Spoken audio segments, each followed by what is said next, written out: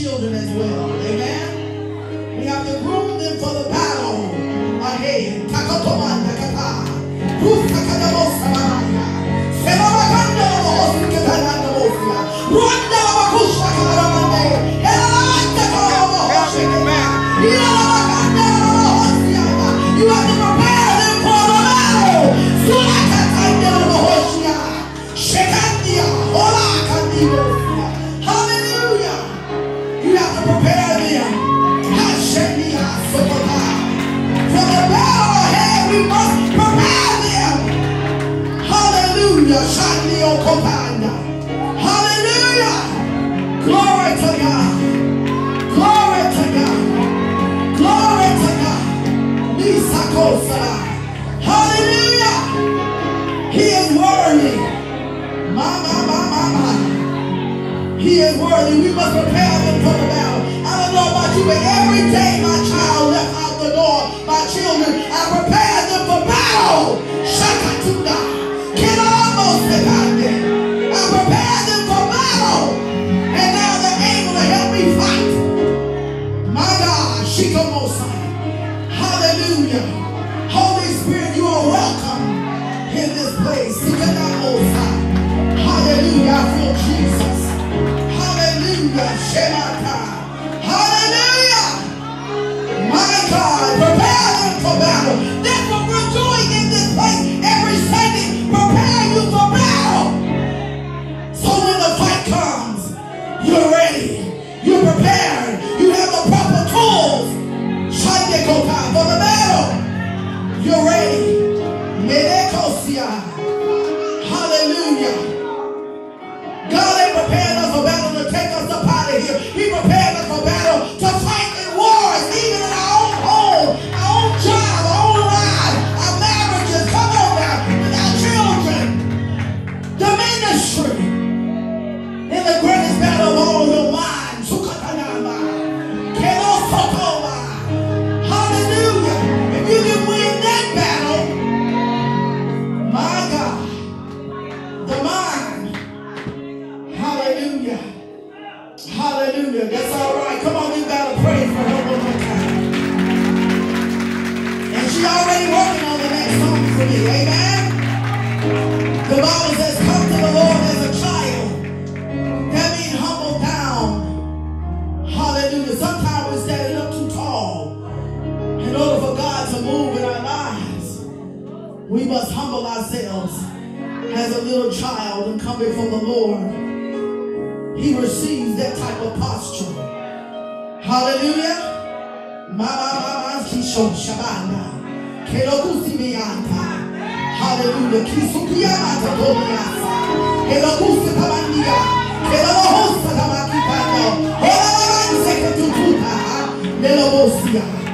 Mama. Hashikia. I feel Jesus in this place. Come on, angels, descend. Nakamora. Come on, portals open. Hallelujah. Hallelujah. Shake your sofa. Hallelujah. I don't know about y'all, but I do that in my own house. Come on now. We come in here ready for battle. On the front line. Not being prepared, coming to be prepared. Coming to be prepared and coming prepared. Hallelujah. My God. My God. I just love it today. The enemy bucked all week long, but maybe I kept on riding out. I kept riding out. The enemy will never fight nothing that's not valuable. If you got something in you that's going to change somebody's life, trust and believe me, there's going to be a fight. That's why I say get prepared for battle. When you come in here, come on, get the tools you need to fight your battles. Amen. Shakutumata. Solabakusia. Hallelujah. Hallelujah. Praise him. Praise him. Praise him as we praise him.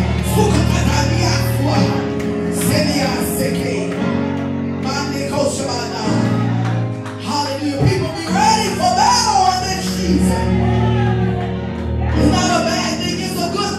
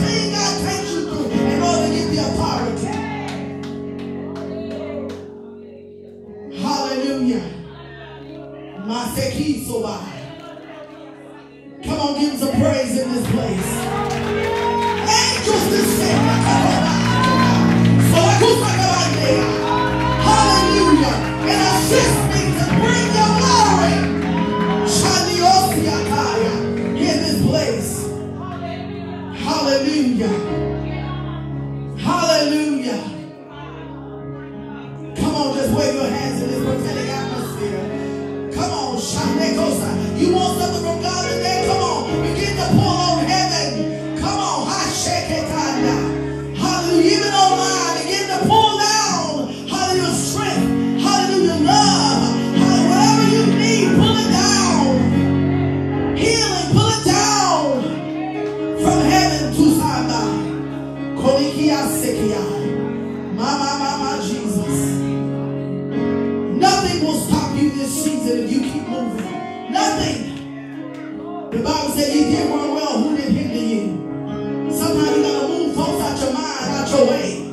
So the clearance, come on, you can take off and obey God. Hallelujah. God gonna start filling these young people with the Holy Ghost. You watch and see. We're going to put them on a microphone and you're going to hear it come out of their belly. Hallelujah. You watch and see.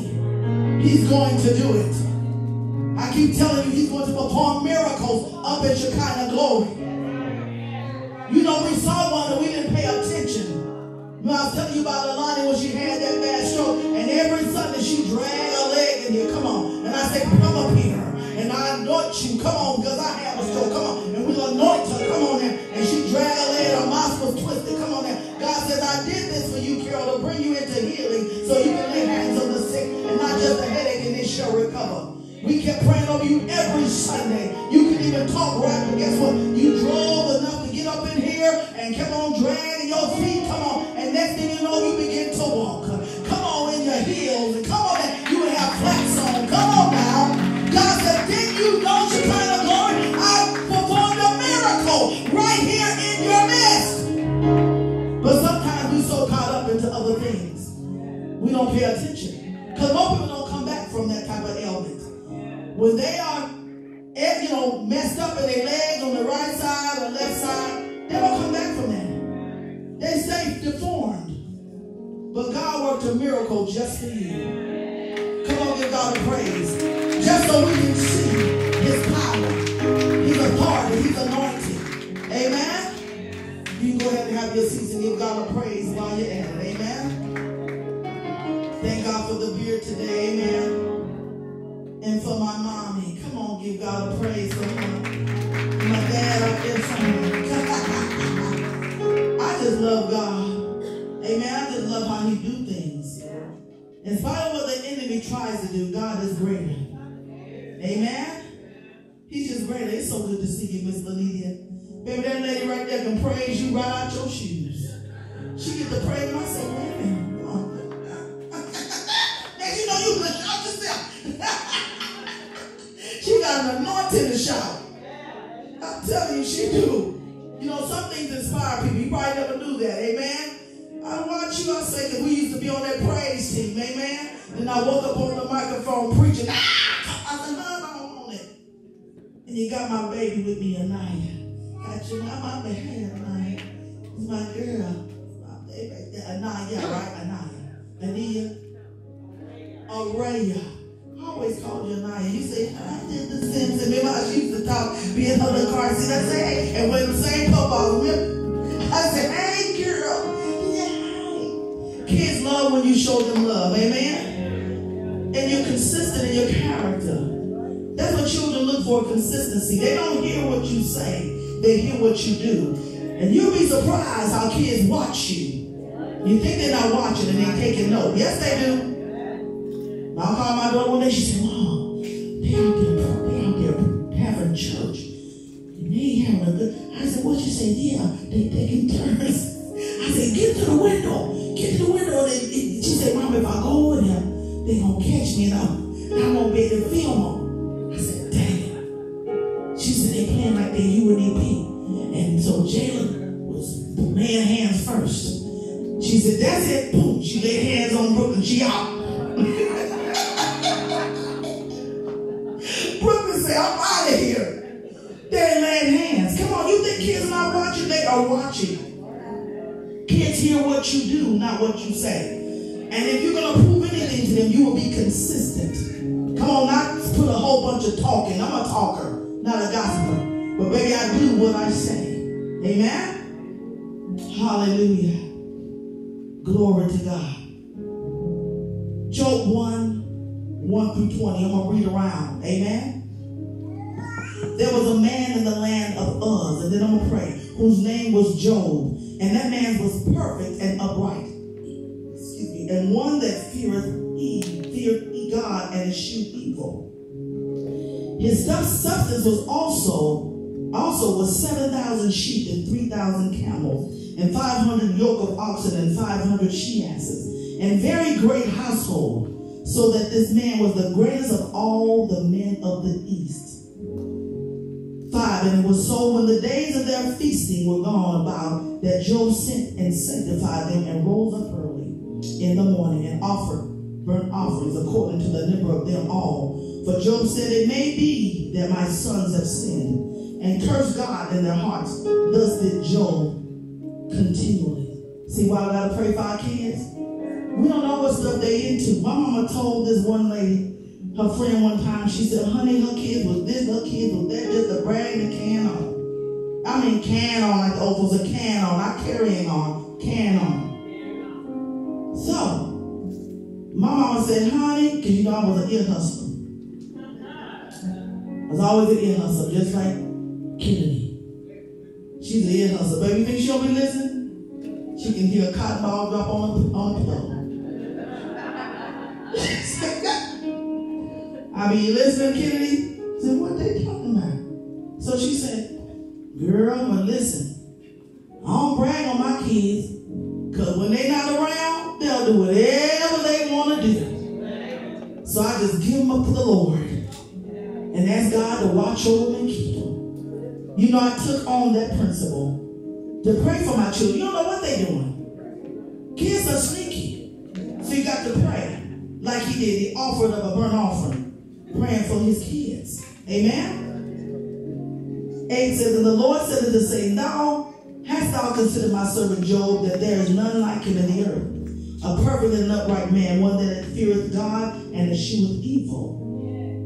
Hast thou not made an hedge about him, the devil said, and about his house, and about all that he has on every side? You know, they say, you got so much favor, God is not going to touch you. Thou hast blessed the work of his hands, and his substance is increased in the land. By hard work, he was blessed.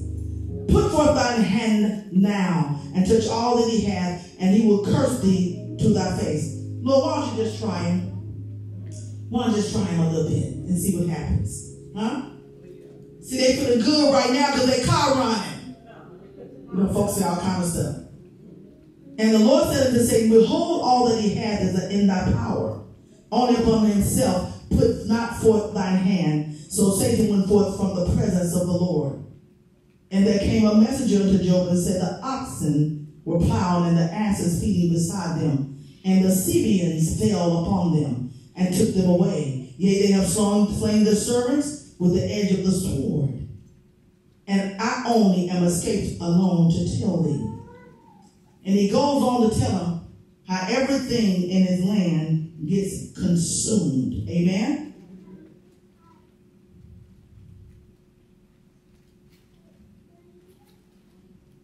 Down to verse 20.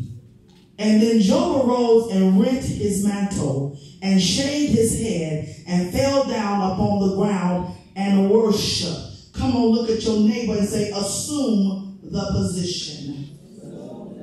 Come on, look up to heaven and say, assume the position. Father God, we thank you for this word. We ask that you blow your ruach breath, the anointing upon this word to minister to the hearts and the minds and the souls of your people. Don't let us leave the same today, but God, let us leave changed, challenged, and convicted. God, I decrease that you would increase in me and preach Jesus and him crucified. Now we thank you for the word and we bless you for your anointing and we give you glory. In Jesus' name we say, amen. Assume the position. You say, now, Pastor Carol, what is the position that I need to assume? Well, we see that Job was doing pretty good. And all of a sudden, things begin to go awry. A lot of times we think because people are going through some things, that they have done some things and gotten out of order or in sin or whatever the case may be, we choose to think because we're carnal in our mindset what they doing. Now, on the other side of that coin, we do know some people be doing stuff. Okay? And God got to smack him around a little bit because he does us the same way to smack us right back in the will of God. Amen? For our own sake. But in this case, we see that Job was a holy man, a righteous man, an upright man. Come on, escheweth evil and feared God. And still, all these things begin to come his way. All these adverse things, all these things that are upsetting, like I said on that video. If you have not seen that video that I did called The Change on Facebook, please go to my Facebook. Friend me and go see that, because the change has to happen in order for you to have the elevation. Amen? So what I said on that video is said sometimes God will send upset conditions. That's what they call it in the government. Upset conditions. Things that's out of your control. You can't control it. You know, we control a lot of stuff. Like Pastor T said, you can control with your money and all that stuff, but you stuck at that airport, and guess what? They didn't ask how much money you had, and if you had a private plane, maybe you can get out of your place that you were flying to, depart and go to your destination. But that takes a lot of money. But there was a lot of people that got millions that was in that airport, and they didn't ask for one person. You got $1 million, we'll fly you on out. Like he said, it was out of their control. And things kept happening. 1 hour passed. 2 hours passed. 3 hours. People was in the airport 10 hours. Hungry, and if you had just a little money, you was hungry. Because some people travel with a little money. I'm going to eat on the other side. I eat before I go and during and on the other side. Can't you tell? The race trainer ain't doing his job. So anyway, Job kept getting hit and hit and hit. Have you ever asked God, now what else, how much more can I take? He kept hitting him again and again and again. And people just kept bringing more bad news and more bad news and more bad news. But what did he do? Job rose up. Job rose up and rent his mantle, shaved his head, and fell down upon the ground and worshiped. A lot of times, because we all out of character, when things are hitting us, we get mad, we say things, we do things, we act out, we have attitudes and dispositions. Come on now. I ain't going to church this Sunday because I'm just tired. I'm tired of it all. That's the first place. And I want to put a pin right here. That's the first thing people do. And I've seen it happen. When stuff happens to them, or they get struck, or they get hit, the first thing they do is talk about and get mad with God. Then they go down as a mad with God. Maybe the devil doing it. I don't know. Mad with God, or mad with the pastors. The nice people that's in there at the beer. I'm mad at them. They go all the way down to the kid. But they start right there with disbanding their relationship with God. Like God did something to them. Only God did. Only thing he did was allow it. But they don't understand. They say, I was just singing, you can use anything, you can use me. Could I hold him? If you can use anything, Lord, you can use. And then Becky talk about you on your job on Monday morning and they call you in. It's a lie. But now on Sunday, you offended so that you can't get up and give God some praise. You know why? Because he can use me, but he can't use me to handle the pressure.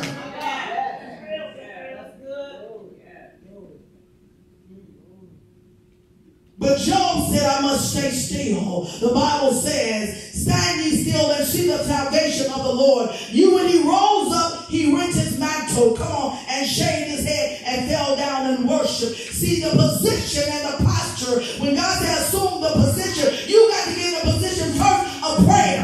I call it laying in the cut, because you need some instructions and some guidance and some information.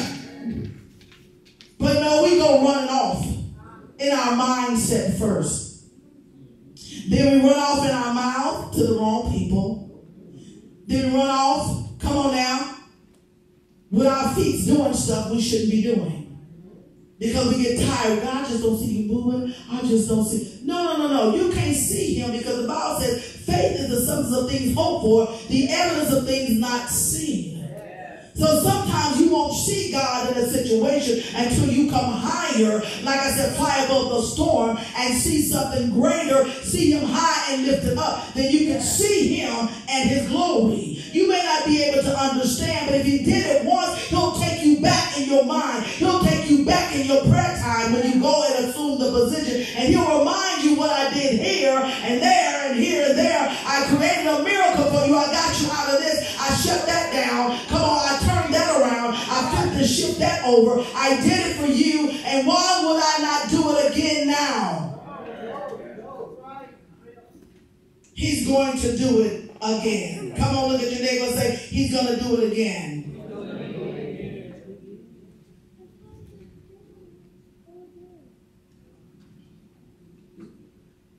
When he rent his mantle, it means he was unclothed and possessed nothing. He gave it up. He also gave up his power, and what it means that he gave us his control in the situation. We want to control it. I'm telling you, we do. I do. You do. All of us do. Because if we can control it, then we can pretty much know what the outcome is going to be. Huh? So we think. So, he said, I'm going to give up my power. Because I got to hear what God is saying. Amen? Instead of having our own way and doing things in our own strength, and then we get our own reward, and then we're mad. This all I got is a nickel? Well, you did it your own way. God tried to give you $500, but you did it your way and you ended up with $5. Come on. That's why Proverbs 3 and 6 says, in all thy ways acknowledge him, and he shall direct our path. Sometimes I get to running off in the mornings, and God said, hey, you didn't pray about me directing your path. Where are you running off to? What are you doing? Because sometimes God will tell me, no, you're not going to do anything today. You're going to sit down and hear me. Come on now. Meditate upon me. Meditate upon my word. Then he shaved his head. That means he fell down to the ground and worshiped. As he shaved his head, James 4 and 10 says, humble yourselves in the sight of the Lord, and he shall lift you up. When we learn to bow down in adversity, assume the position, you're on the way to the greatest blessing ever in your life. The devil can never defeat a person that has this type of character. God let the hedge down on Job and let the devil try him in every area. Can I tell you that the hedge is going to come down in some of our lives in some areas? But will you be ready? What did I say at the beginning of my exhortation and part of my introduction? The head is coming down, but you have to have the right tools in order to fight. Whatever it is that comes your way, you have to have the tools. And this is what we provide, you being in the house of God, to empower you. So when you go out there and nobody's around, the praise team is not singing, the organ is not banging, come on, carrying on, the drums are not beating, come on now. No, you're not in, come on, you're not in here listening to any preaching. What are you going to do? What tools will you possess in order to win the fight, to stay in the battle, so you can be a conqueror? Victorious. What are you going to do? Sometimes we run and cry and buck and scream and act a fool. Come on, we all been there. And the devil followed up behind us saying, yeah, I'm going to stick him again. I'm going to stick him again. But if you learn how to bow down and worship, if you learn how to assume the position in prayer, in praise, in worship, God will give you the clarity and understanding how to get through that particular battle. St. John 16 and 33 says, these things I have spoken unto you, that ye might have peace. In the world ye shall have tribulation, but be of good cheer. I have overcome the world. Things and circumstances are going to happen. But if you be assured, but the only way you can be assured is assume the position that'll bring you out victoriously. I know because you're experiencing what looks like setbacks, hits, hard times. You said, God, I just got to raise that. They going to raise my rent the same. I ain't going to have a $50, $60 left out of that. But baby, if you praise God, they'll throw another 100 on that for you. Huh? They'll throw another 100. You'll say, what happened? It seems like my money is better. Come on. Assume the position. Sometimes the position is just to pay your tithes and act right. Come on now. I'm going to close my eyes and look around the room. I'm going to close them. Amen? Because sometimes that be what it is. Come on, we get in God and get stingy. And I got to say this because I've ministered to people, and I say, first of all, before I go too far in the council, even when I was just a prophetess and the evangelist, I said, listen, before we go too far, they're not going to get no nuggets out of my mouth. I said, are you a tither? I said, do you give offerings at your church? Well, you know, things. I said, no, you're not. No, we're not talking until you learn how to give. Oh, prophetess, what? I said, I said, you're a thief and a robber, and you ain't bringing nothing over here. Okay? That's like stealing. You want to steal from my belly, steal from my mouth, steal from my experience, and you are not a giver. Come on now. You are not a tither. And you don't get tight when people talk about money. I said it 25, 30 years ago. I'm not afraid to talk about money. I'm not afraid to raise money. I'm not afraid to give money or spend money. Amen? But a lot of times I've dealt with people know their whole problem is they don't give nothing in the church. They just go and steal and eat and leave and come on there and want God to bless them. You are a thief and a robber. Amen? God said put a pin in it and talk about it. I was at a place preaching a conference. You better hear what I'm saying to you, son. And in that conference, after I got done, normally it was a small church, but it was packed out. And I was prophesying over some people. This lady came down her prophecy. And then when I was getting ready to ask for $20, the same $20 Miss Biddy I've been asking over at the other place, $20. She got her purse, I watched her eyes. The devil used her. She got her purse, looking around. She didn't think I was looking at her because I was prophesying. Got her purse. You hear this daughter, Sister Stephanie, Minister Stephanie, and she got her bag, and she said, and ran out. And guess what? Years later, she ended up divorced in a place. Come on, she thought she'd never be divorced. She fine as wine and got everything going on. And now she's sad because she robbed God in that time of sacredness and said, I'm going to take from the woman of God. I'm going to take out of this place and I'm going to give nothing. God chastised her for it. Amen? She said, I ain't going to call prophet. Because she tried to be sneaky and thought she was getting away. But she lost her whole life that she loved over $20. Be very careful, amen? Everywhere we go, my mama taught us to give. Assume the position. Take your hand, put on your checkbook, take your hand, put in your purse, in your wallet, and give unto the Lord like he tells you to do. So you can keep the devourer out your house, off your job, out your health. Come on now, out your marriage. Do not let the enemy trick you. They don't need that money. That's why we're trying to stay up in here. Because it takes money to move ministry. It takes money to do everything in your household. It takes money. And sometimes when you are not in a position of authority, people say, I can care less. They better figure it out. God said, okay, I'm going to come to your house with the devourer, and you're going to figure it out. Lost her whole life that she loved over $20, being sneaky and creepy. And that was the second time she tried to steal from me in the spirit realm and in the natural.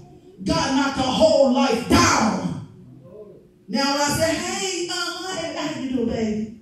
You will never get away doing God a disservice. You may get by, but you won't get away. Amen? Come on, give God a praise on that. I know it's tight. Come on. Come on. But God will get you about that money. I know what I'm talking about. I've been a witness. Amen?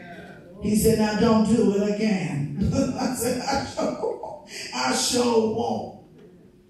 When Simpson got on the wrong path after he was taught Wow. It cost him his vision.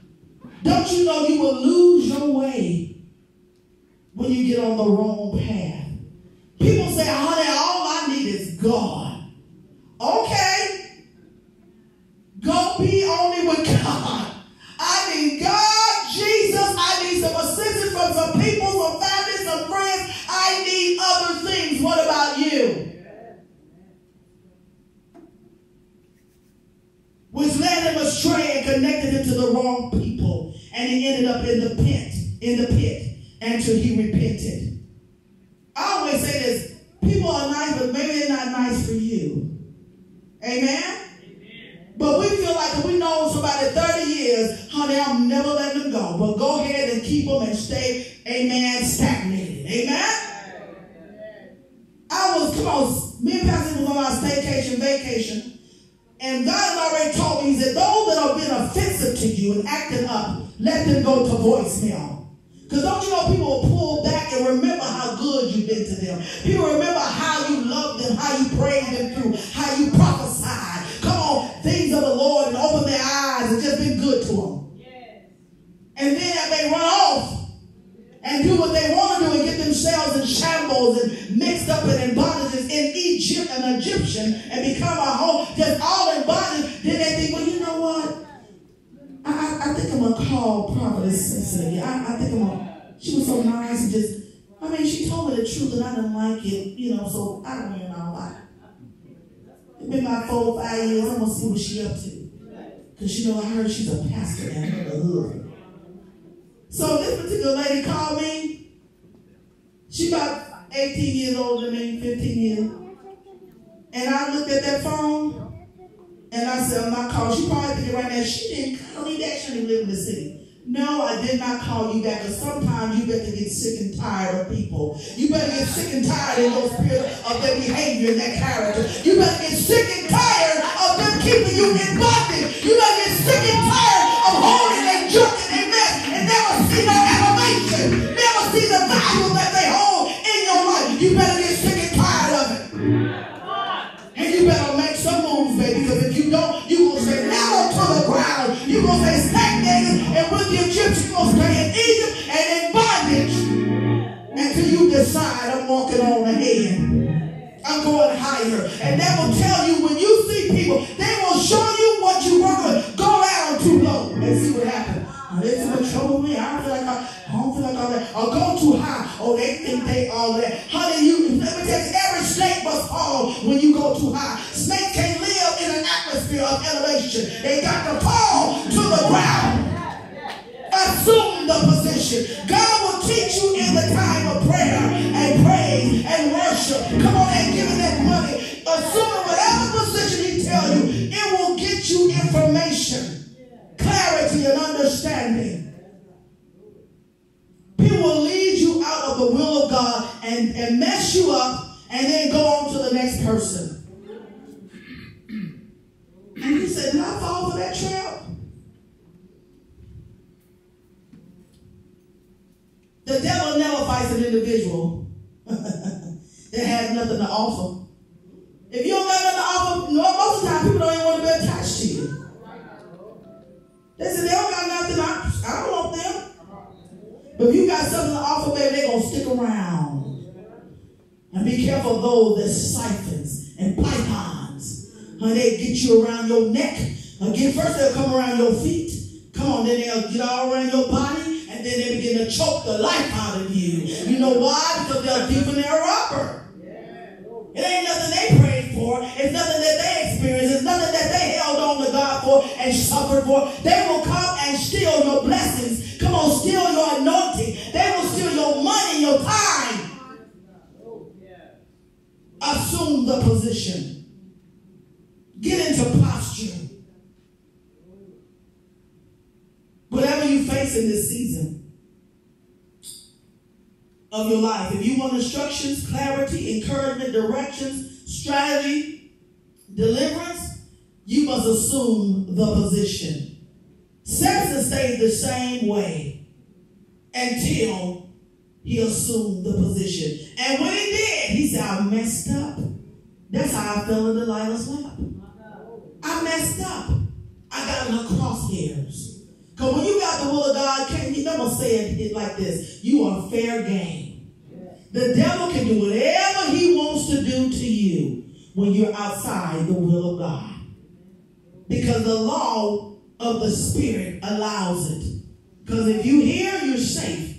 He said, the word is a light to my path and a lamp unto my feet.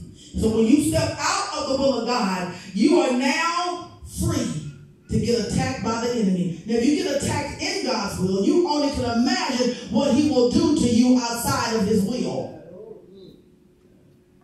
And when you ain't got no power and no anointing, come on, no authority, I've heard people say, you know, I'll be praying for you. And they say, you know, they better get this together. I don't know, I ain't got nothing, I don't know what to say. You hear what I'm saying? Assume the position.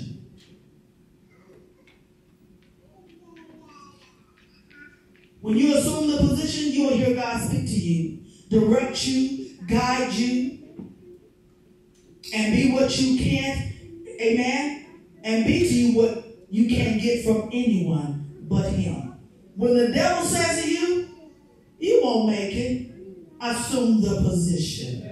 You're a failure. Assume the position. You're going to be broke forever. Assume the position. Your kids will never be saved. Assume the position. You'll never be married. Nobody wants you. Assume the position. You're not good enough. Assume the position. You'll never be successful. Assume the position. You will win this season because you're going to assume the position. When trouble comes in your home or comes into your life or on your job or in your money or in the ministry, assume the position. Say, devil, you're not going to tell me what to do because I'm going to assume the position. I'm going to bow down. I'm going to worship God. I'm going to look up to him. And if you're low enough, guess what? Whenever the enemy comes, he don't know where you are. When God comes, he knows exactly where you are. When you assume the position, the devil cannot stop you in this season because you win. Come on, get up on your feet. Assume the position.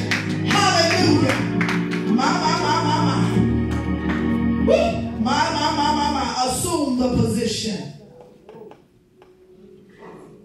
God has great things for you in this season. But you got to assume the position. We're so busy looking at somebody else. Well, let me see what they got. What they doing? Let me see. Keep your eyes on Jesus.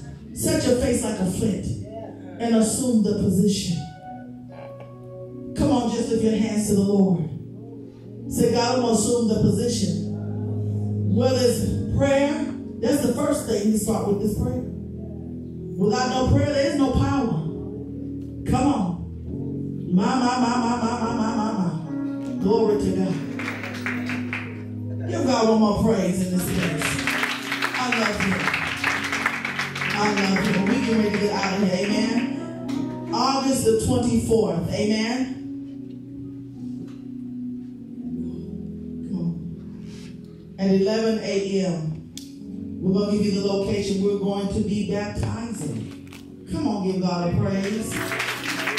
Please, if you're going to participate, and I'm going to give out more information, please see our administrator, Minister Deborah Bolden. Come on, raise your hand. Come on. We call it the pool party. Because we're going to party with Jesus. Amen? Oh, yeah, we is.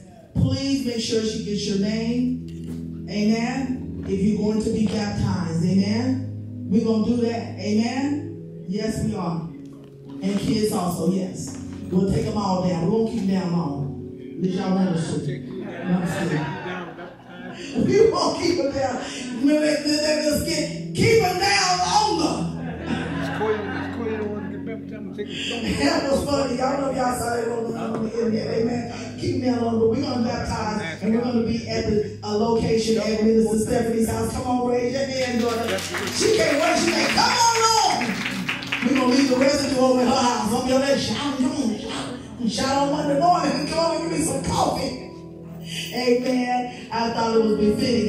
We kept praying, Pastor Nick and I and saying what location, and her face came up before me in a vision. I really felt God was telling me, go there. There's safety there. Amen? Hallelujah. I thought it was so appropriate too.